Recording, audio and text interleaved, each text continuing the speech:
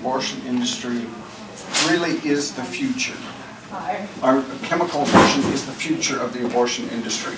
We have feared this for some time, that would be the case, simply for the fact that they could illegally make this accessible by the internet, and that's what they're doing. Does everybody understand the chemical abortion process? It is a 2-pill protocol.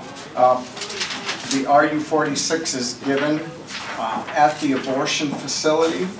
The woman is sent home with the second pill, commonly known as Cytotec, to take about 48 hours after that, and with very specific instructions, and she is left to abort on her own. And instead of getting into all of the issues about that, the video for the second half of this workshop is going to explain it in a much more vivid and effective way. We'll have a friend of mine, Dr. Harrison, who will also talk about the ramifications, the physical ramifications and complications of chemical abortion. There are, for instance, I went to one of the international illegal outlets online. I presented as dire case as I could to try to get turned down for purchasing these pills, this death drug with a credit card. I posed as a 15-year-old girl, no proof of pregnancy, no health history, gave a different address than my own, made it very clear that my parents were not aware of what was going on, made every scenario possible looking bad for them to provide this drug to me. And I got to the point where all I had to do was put in a credit card number, hit the word send, or hit the send key, and they would have mailed it to me. If I'd had the $85, a girl with this description could have had easy access. That's in the United States? Yes. Access, the supply is out of the country, of course, which is illegal. The FDA is beginning to work against them. It would be easy, I think, for them with technology to track these packages coming in. They can track everything else. So we're hoping that they really clamp down on these illegal outlets. There's an issue of safety with the medication and the effectiveness of the medication, which is in great question. So it's really experimenting and using these women as guinea pigs. We're not sure what the long-term implications will be for future fertility or future health using this very strong drug. But it's very clear, it's not Plan B or the morning after pill. That's what I was wondering, what's the difference? It is an abortifacient that kills a baby with a beating heart. Not Plan B, which sometimes will either prevent ovulation or prevent that human embryo from attaching to the wall of the uterus, which is a very early abortion. We're really concerned about the physical and psychological ramifications of these drugs. And we have put together a website, which is a wonderful place of resources for women to go. It was designed to be for young women who are computer savvy so that they could go and get information and get plenty of it. What's the website? Well, I'm just about to tell you here. It's called Abortion, I'm sorry, Abortion, I want to get this right. Here we go. abortiondrugfacts.com. abortiondrugfacts.com. We have resources, information describing the protocol. We have research posted there so women can read that and be informed. And we also invite them to tell their story. We encourage them to tell their story. They can also contact the FDA and tell their story to them. They can remain anonymous through both outlets.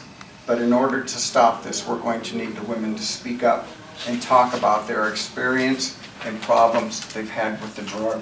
as the video will indicate. So,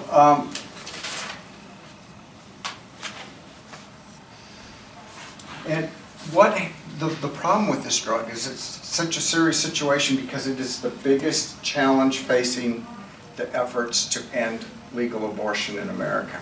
Even if we pass all the laws to stop abortion, shut down all the abortion mills and facilities across the country, we are gravely concerned about access of this death drug via international or underground internet access. And we have learned quickly that the health and welfare of women is not on the radar screen. It is primarily to promote a political agenda of advocating abortion on demand throughout pregnancy, and the safety aspects are not even brought up if you visit the website. And you'll see from the video that there are serious concerns about profuse bleeding and bleeding out and infection. Is it basically, if it's going to kill a baby, I would imagine it's a toxin, so is this Yes. sort of like a toxin? Yeah. So We'll get to questions afterwards because I've got just a limited amount of time to explain this and then watch the video, and then we have 10 minutes for question and answer. There was an unethical study recently, and they're doing this around the country, around the world, primarily on poor women. They're actually testing RU486 for mid to late term pregnancy. And it's not approved for anything past 10 weeks, but they are experimenting on poor women in poor countries to see if they can have a breakthrough with this. The ramifications are awful. Another unethical study here in America was done by people who are either, most of the people doing the research, so-called research, are abortionists or they work for Planned Parenthood. So you can imagine their study on RU486 and reversing it. See, one of the things that pro-life doctors have come up with is a protocol for reversing the abortion pill. The woman takes the first pill, but not the second, and she gets to a doctor. She can receive immediate treatment of progesterone, which will counter the effect of the RU486, because the RU486 blocks the progesterone levels, receptors. So this is being successful. The research they've done so far is 68% of the pregnancies have been saved. These babies have been saved. And this is of great concern to the promoters of chemical abortion because it's the choice the women make. What they're trying to do is discredit the reversal process, which now is overseen by Heartbeat International and greatly expanding. It's a wonderful, wonderful thing. And what they did is this unethical study to try to discredit it. Their goal was to recruit 40 women who were pregnant to take chemical abortion pill RU486, and then half would be administered the progesterone, half would get a placebo. And then they would see if this is really effective in saving pregnancies, saving the babies.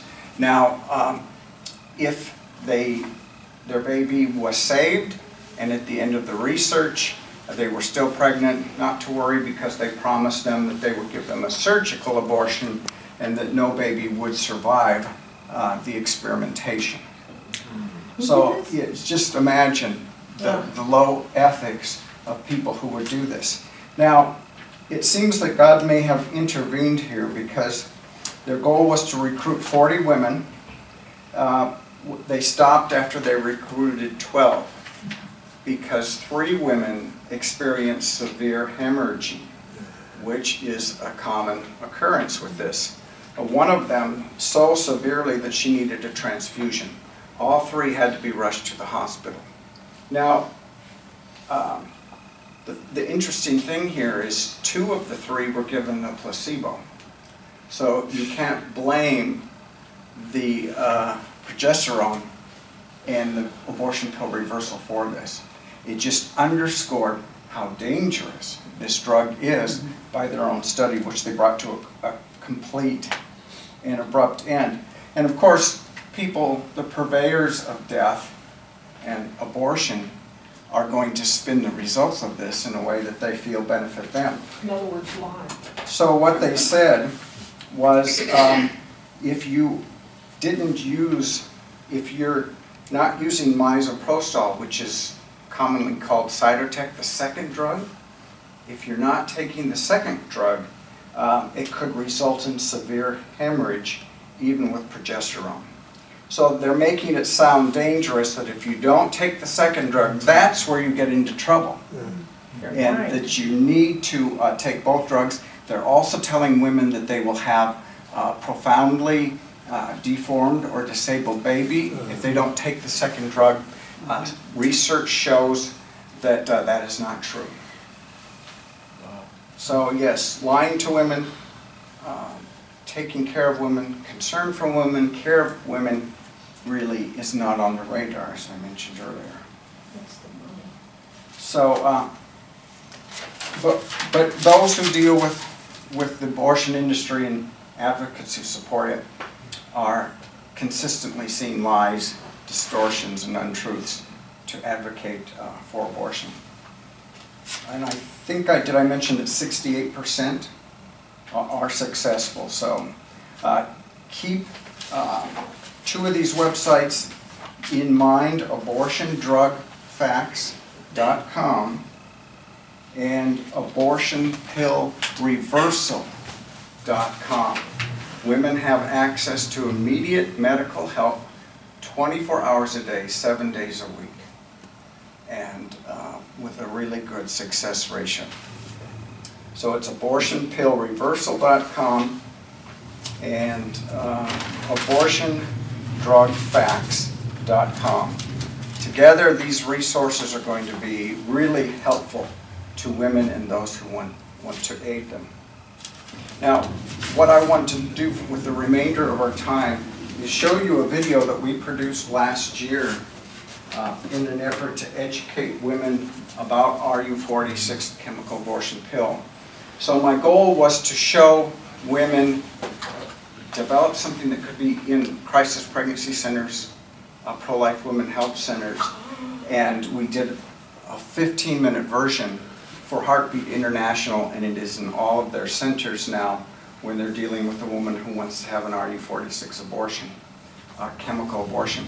So our goal is to educate women, warn them of the medical, scientific data that shows it's a dangerous drug, and then we thought nothing could be more convincing except to hear from women who have experienced RU486 themselves. Did anybody see Unplanned? Yes. Several, okay. Is that the one about the woman who converted? Abby Johnson. Yeah. The chemical abortion that they depicted in that movie was very accurate, as you'll be able to see. So we'll get into this, and then we'll have some time for questions and answers. Click on this.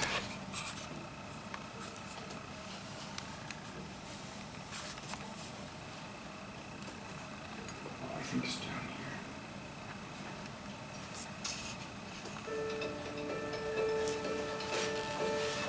Do I need to turn the lights out?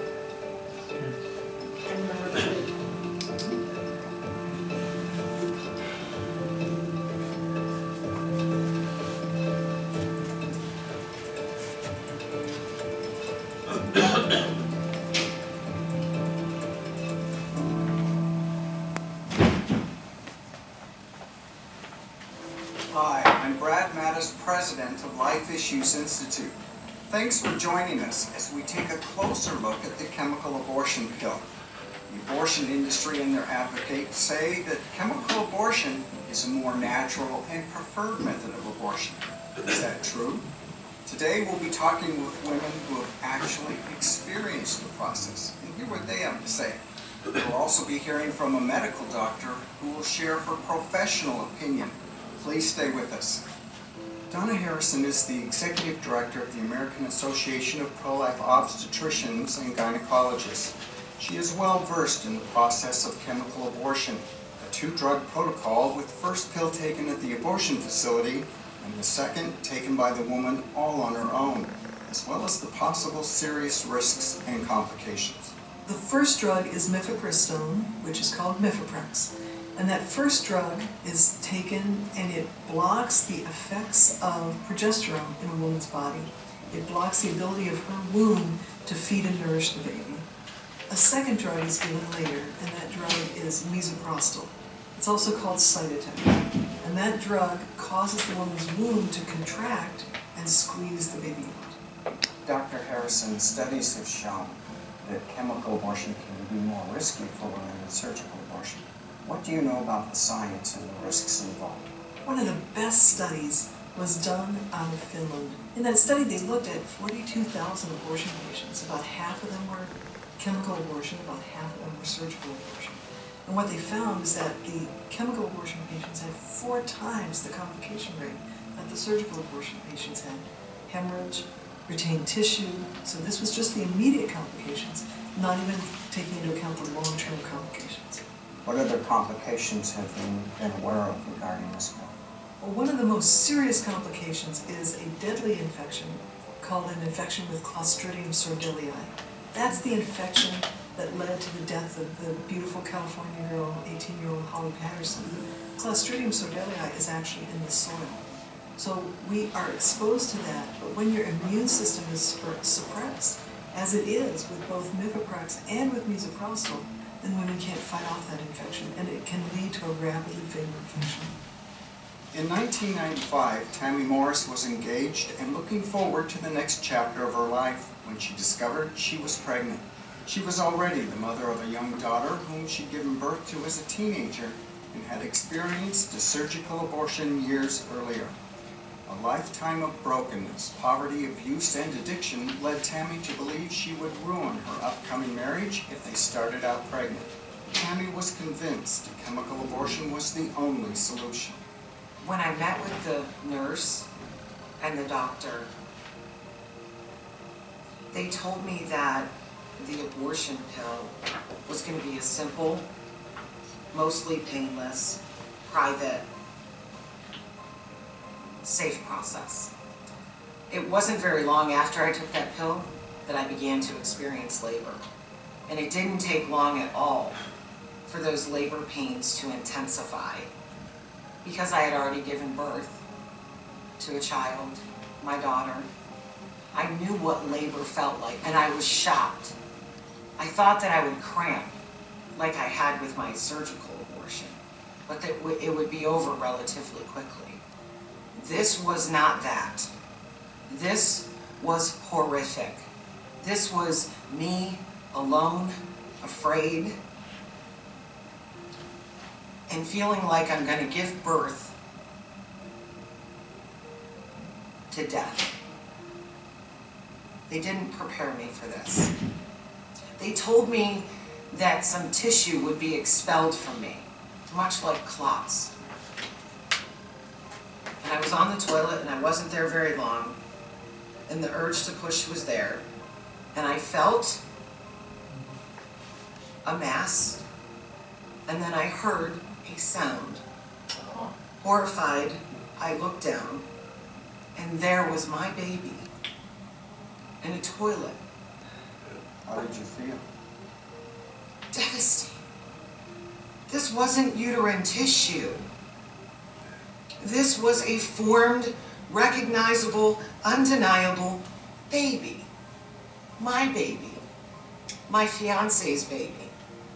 I began to bleed profusely, more than the allowed or normal amount, and I did seek medical attention.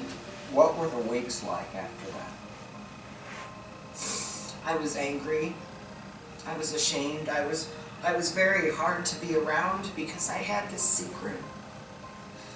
I had this traumatic experience that I couldn't share with anybody. And after all, how does a mother who killed her own child in the womb intentionally,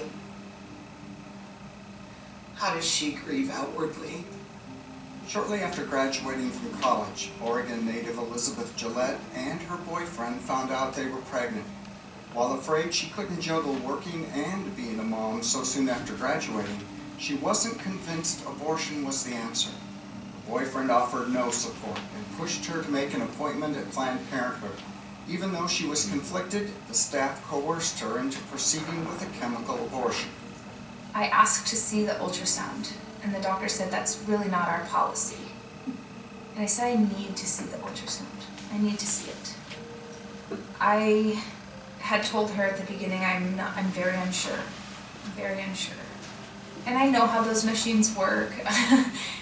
She took a still shot of the monitor and then rolled the monitor around so that I could see it, and it was just a photo. It was not moving, even though the wand was moving. And she said, "Do you see? There's no movement, there's no heartbeat. Your pregnancy is not viable." And she lied to me because she knew that I was on the fence, that she knew I wanted to leave. And she had one of those little tiny Dixie styrofoam cup things with the pill in it. And she said, "All you have to do is take this." And I couldn't do it. I couldn't take it out of her hand. And she said, "You know, I just can't wait any longer, so you need to take this or you need to leave." No one counseled me. No one told me what the options were. Nobody pointed me to any kind of pregnancy resource centers or anything. At this point, I'd probably been crying, waiting, trying to drag this out for probably 45 minutes, just with that internal turmoil, that battle. And I lost to myself. I did take the pill. She said, "You'll experience some light cramping. It'll be like a heavy period since you're early enough. It shouldn't hurt. You need to take these antibiotics in case the very slight chance of infection." I had to take a second pill once I got home. I had no idea what was coming. No idea. Take us through the chemical abortion process. What did you experience? At first, nothing. And then the cramping started. And it was deep and very, very painful. I've had 3 children since then, and it felt like labor.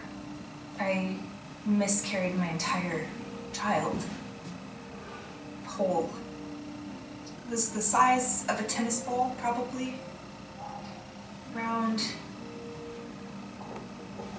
Just a perfect little sack. And inside was this tiny little gummy bear. And I held him. It's a hard memory to live with, isn't it? Did they tell you about the emotional, the psychological ramifications? No. The doctor had promised me that I would feel relieved. I didn't feel any relief. What did you feel? Overwhelming guilt. Just a sickness inside that I couldn't put away. Nightmares started shortly after. I stopped eating. I became anorexic. I was later diagnosed with acute post-traumatic stress disorder. Similar to surgical abortion, there are associated risks of psychological ramifications, but on a potentially more serious level with chemical abortion.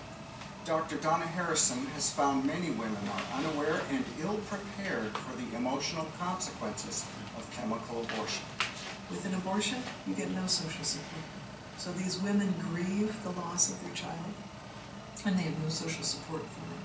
And that ends up as a complicated grief, and that's why you have these, increased risk of suicide, substance abuse, and hospitalizable major depression. Dr. Harrison, the women we spoke to while at the abortion facility were told by the staff that chemical abortion is natural, easy, and almost painless. What do you have to say about that? Well, that's a lie. It's none of those. It's not natural for a woman's body to have progesterone blocked in the pregnancy. It's completely unnatural. Bleeding from a surgical abortion lasts a day. The bleeding from a chemical abortion can last weeks to months. It's a lot more painful because the woman is physically passing the baby placenta, like labor, and in a surgical abortion, she's hopefully under anesthesia. The mantra out there is, oh, pop a pill and poof, it's over. Well, it's not over. It's aborting with mifepristone and misoprostol is a tough process, and these women are on their own to do it. It's almost patient abandonment. Over the last few years, the prevalence and number of chemical abortions has continued to rise. Pro-abortion advocates are ignoring the dangers of chemical abortion and pushing for the abortion pill to become more widely available, including through online sales and telemedicine. The increased availability likely comes with a rise in the number of women who will suffer from serious physical and emotional complications. I think it's really ironic that abortion advocates say they're for women, and they use the coat hanger, and yet now they're pushing a chemical coat hanger on women. But when you have this drug being given without any medical supervision, I feel for the women who are going to be bleeding at night with no one around, no pain meds, no way to get to the ER. Tammy and Elizabeth are firm believers chemical abortion is not the answer, and that women are strong enough to choose life for their babies. You are strong enough. You can do it. There is not a single woman on this planet that is not strong enough to be a mom, or a mom again. Our society is just breeding fear. We tell our women to go out there and get a job and be everything that you can be except be a mom. And that's a lie. I have yet to meet a woman that doesn't regret her abortion. And it's a regret that you can't reconcile. It's forever. What would you say, Tammy, to a woman who may be watching this and contemplating having a chemical abortion? To seek out people that will help her choose life and walk through that. Choosing life, I'm not saying choosing life is easy, but there are resources, there are people who care, there are people who will walk with her. She's not alone. They're going to show you how to walk through pregnancy and birthing and raising your precious, precious gift from God. A closer look at the chemical abortion pill shows the process isn't as natural or safe as advocates say. Use this newfound knowledge to share with women who may be contemplating an abortion. Full disclosure empowers them to make choices that both they and their babies can live with. Thanks for watching. Whether you're facing a decision to have a chemical abortion, just need more information, or are troubled by a past abortion, we can help. Visit lifeissues.org today for a list of free resources.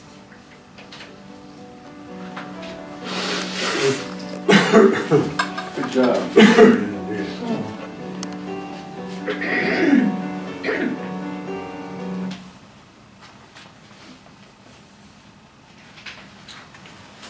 Thank you.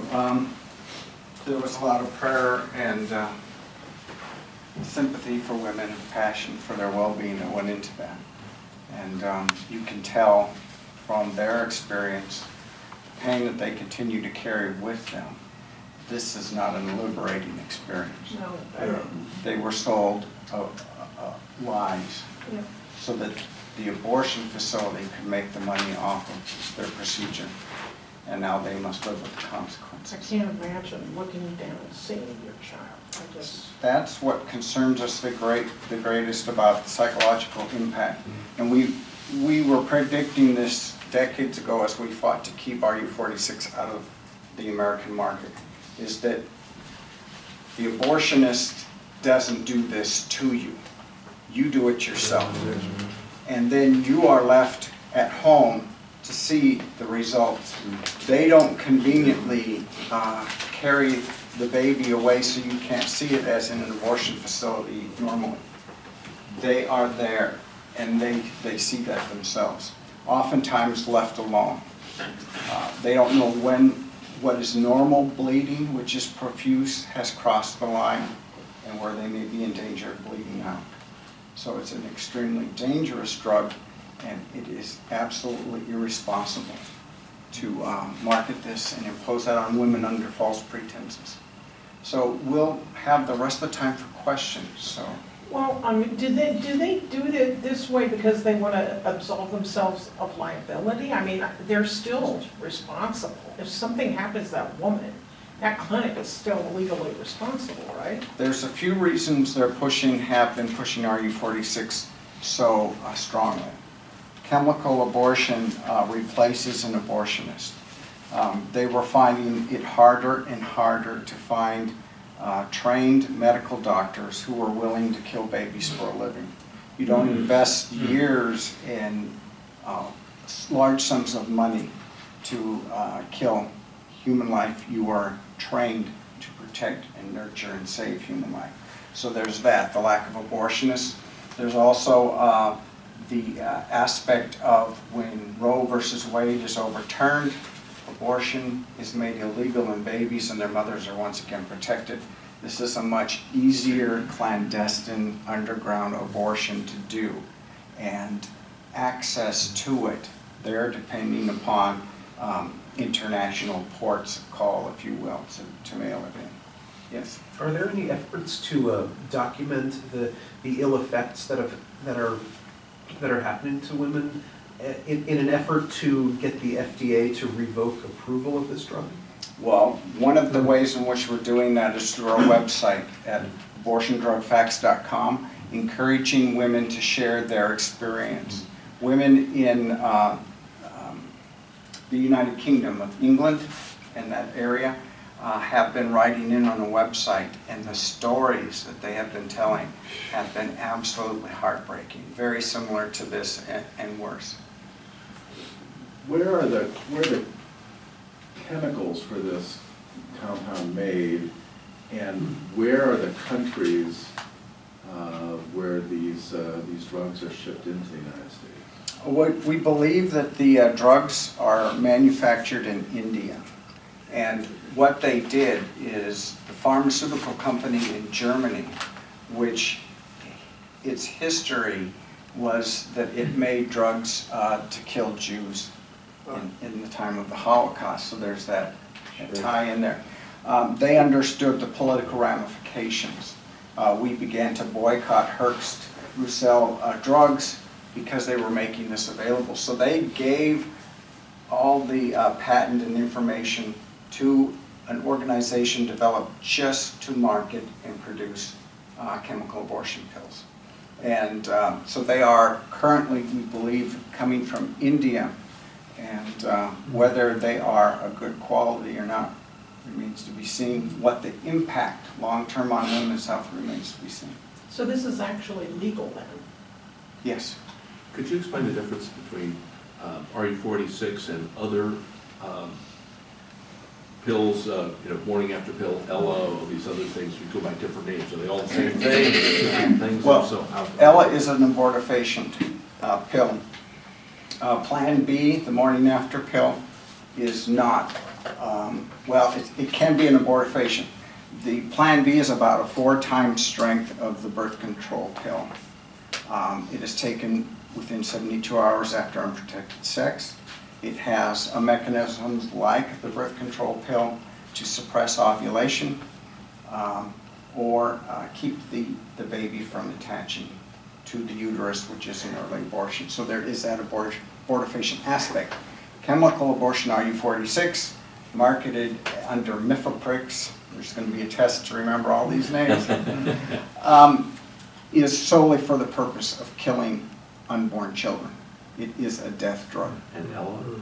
Ella is also an abortifacient for the purpose of aborting babies. Equivalent, a competitor, if you will, to RU486? Yeah, it's prescription? Yeah, it's not as popular and readily available. How do you spell Ella? E-L-L-A? E-L-L-A, I believe.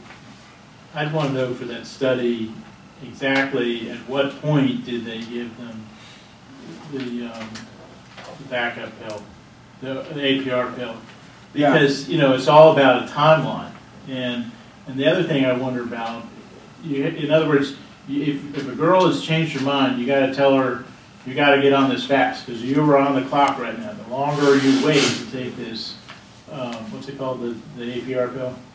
Progesterone. Progesterone, the less chance you have. And so I've heard that in theory, you could be up to 72 hours, but I don't think you're normally going to get that far. Well, the longer you wait, the more it's stacked. But the thing is, you take pill number 2, they tell you 24 hours later, which also makes me wonder that some of these babies ain't dead yet when it happens. You mean when they take the second pill and then she goes through the contractions, and her baby is discharged. Yes. Because of the fact that I'm not sure pill number 1 is really completely finished, because they tell you if you take the backup pill, the APR pill, within 24 hours you have a pretty good chance. But that's the same time that they're telling you you can take pill number 2 and have the abortion. So the bottom line is, I'm not sure that they're all dead by the time. Well, aborted. RU486 mifepristone by itself has a very poor success rate. So that's why you need the cytotec to cause the severe contractions to expel the baby. Who could possibly be alive? Yes. I have talked to a girl that said, I held my baby in my hand this time. Yeah. Just another mention. There's a very good, I was talking about that before, card by Human Life Alliance. It's a fact card. It's beautiful. It's got a couple of nice drawings. It explains exactly how this works. It gives you the hotline number. Human Life, it's just a real good resource. HumanLifeAlliance.com.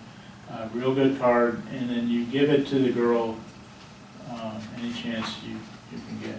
Typically, a lot of this depends on the sidewalk ministries that are happening, because that's the only place they find out about it.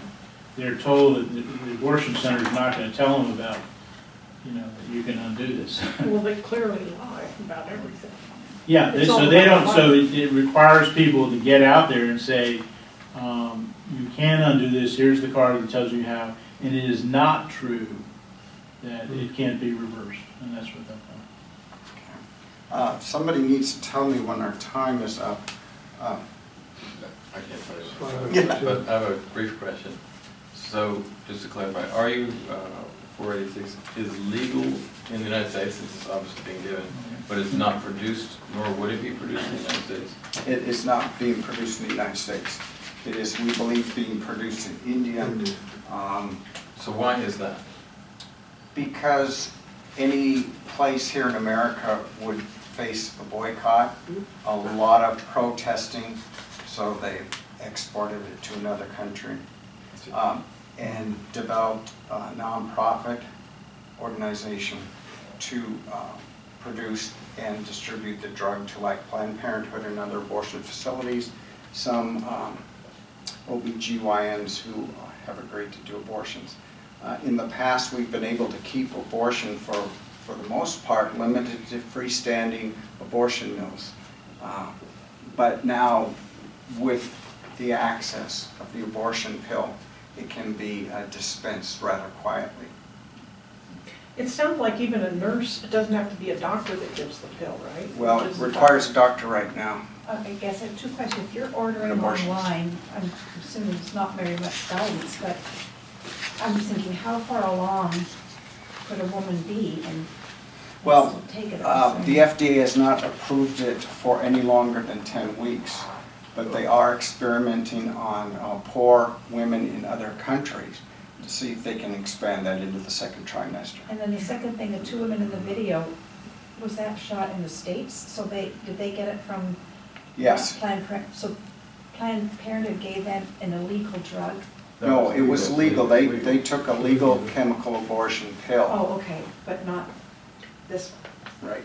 And the one was in Oregon, and the other one was, Tammy was in Pennsylvania, I believe. So chemical abortion is legal? Yes. Just that drug right now is not? No, it's not being produced in the United States. But it's not legal. No, it's legal. It's not legal to. They don't want to produce it in the United States because so of it's legal. problems. To administer? It's legal to administer. Yes. Yeah. Yes. Yeah. But not legal to It would be legal to make. to But make. no, It would be but legal nobody make, wants to but they know, won't so do it. it's- Nobody wants the manufacturer's hassle choice of not producing to- it here, I think I got it. basically. Yeah. Yeah. They're afraid of producing it here for fear of the public outcry and ramifications. Yeah, there would be. But, so that's why it's produced in another country, but it is legal to And produce legally here, imported. and it's legal to distribute it. All right, thank you. And it's confusing, I understand that, because then you also have these other knockoffs that are produced and shipped in illegally from other countries, whose quality and effectiveness leaves a lot to be considered. Brett, if I understand the schedule, I think we have a while. It says 1:30 to 3:50. That's for the second workshop. Oh, okay.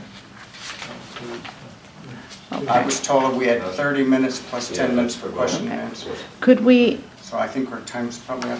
okay, I was just going to say, one of the things that when a woman finds the baby, or part of the baby, in the toilet or in the I bed, can't imagine. and then doesn't know what to do, flush it away, throw it away, or gather it up and come to someone to say, what do I do? And is the church ready? This is a challenge for us, and for, when I say church, I don't mean just the clergy, but for all of us, that someone comes and opens the Kleenex up, and here is part of the baby. Here is this, now what? How do we pastorally care, and how do we reach out to and be ready for that kind of experience? I wonder if you have any comments. Well, it's very difficult to reach out to a minister to a woman who's had that experience, because many of them choose chemical abortion to keep their abortion more private and Right. clandestine. And they're So- guilty, so. There is a great deal of shame associated with this, and as Tammy said, how do you outwardly grieve for a baby that you intentionally killed? So most of them are suffering in silence. And that's why we think telling their story will be therapeutic for them and an opportunity to reach out to find help. But I agree, it's going to be, it's a challenge we need to extend to all the churches and to all of us pro-lifers to really minister to them. I think the women help centers that we have across the country are mindful to do this and equipped to do it also. I'm not being a lawyer. I continue to think and wonder, is there not some way to bring class action against this sort of thing? I think of black lung disease and some of these other things where they finally gathered up the miners or other people who have similar victimization and ran a successful class action campaign against them. And I'm wondering, isn't there any way that something like this could be generated? I think that's certainly a possibility with time. You need the pieces to fall together, the women to come forward, and the documentation to be there, which may be hard because the whole thing was to do it in secret to start with, so there may not be a lot of documentation. There should be on the part of Planned Parenthood or wherever they had that done, that this was dispensed, but then they send them off and they're on their own, and there's no record of what happens from there on out. That just grieves my heart so very much when I think of those women who are left on their own to suffer and endure a horrific ordeal, and then to emotionally pick up the pieces later. You can see that Tammy and Elizabeth had a tough time recounting their stories because the pain is so much there, and they've gone through the healing process. Tammy, by the way, has had 8 abortions. Which person is that? The first? blonde. The blonde? Yeah, and it was her chemical abortion that turned things around, seeing that child, seeing the humanity, and then finding Jesus and walking through that healing process. We don't believe there's any way you can fully heal without the blood of the cross, and leaning on that. And that's a very important thing that we need to tell every audience we speak to, because there are men and women, statistically speaking, more than likely, there are men and women in every gathering that we're at that have directly experienced abortion, and we need to let them know that we love you and we want to help you, and we want to walk you through that grief. There's hope and there's healing, and we have the resources to do that. Yes? In the movie Unplanned, there's a dramatic representation of a chemical abortion. Is, in your experience in talking with the women, is that it's spot typical, on. atypical? How would you describe that? I would. When we were doing our TV program, our weekly TV program, I interviewed Abby weeks after she came out of the abortion industry. I was in Cincinnati at the time. We flew her in and literally had a fireside chat. And she was forthcoming with so much information that we had to have 2 programs to get it all in. And yes, she described her chemical abortion experience. She had a surgical abortion and a chemical one. And she said the chemical was much worse. And the way she described it, and other women, was accurately really reflected in the movie. And after seeing or hearing from these 2 women, you kind of get a picture that, yes, that's the reality. Did you say that 80% of the abortions in the U.S. are done by this bill? Yes, and we think that's probably a conservative estimate. I was going to say, higher than that. Yeah. I'm generally careful about not wanting to overstate things, but I think it's probably more than that. It's just really hard to nail down. One thing we're advocating is a federal law to standardize reporting information from all the states regarding abortion. And then we would have a more accurate picture. But the statistics we have, New Hampshire, Maryland, and New York, or is it Massachusetts? There's 3 states that do not report their abortions. New York California being one of them, which is of course a big chunk of the abortions done every year. We are looking at around 800,000 a year abortions, which is down from 1.6 million in about 92. That's roughly about 100 abortions every hour, 24/7, 7 days a week. Chemical abortions just abortions in general, yes. And Planned Parenthood does 39 an hour alone. Their effort is to try to corner the abortion market. Is there another question? The largest abortion clinic in San Antonio, which beats up Planned Parenthood by multiples, as their Google reviews, and they can't control what goes on there. And one girl put in excruciating detail, it's about a 2-page Google review, the entire blow-by-blow experience. And she was just like Abby. I wasn't told about this. This was horrific. And of course they go through this horrendous experience in PTSD, post-abortion trauma, and there's nothing provided for them in terms of aftercare because they can't admit that there's a possibility of post-abortion trauma. So they come to us, and we're the ones, the pro-lifers, that help them pick up the pieces of their lives. And I counsel men after abortion, fathers who grieve, and there are a lot of us that minister to these people, finding them, telling them that there's hope and healing. But the blood of Christ covers all sin, and it includes what we consider the big sins of abortion. And it's important that they hear that in church. It's really, really, really important that if we could get every pastor in every church to stand there and say, here is where the repentant heart finds forgiveness, we'll help you walk through that grieving process, and you will find hope and healing. You're not alone, and here's where you'll find love and forgiveness. I think they'd be inundated. There are so many men and women in pews and chairs that feel that God hates them.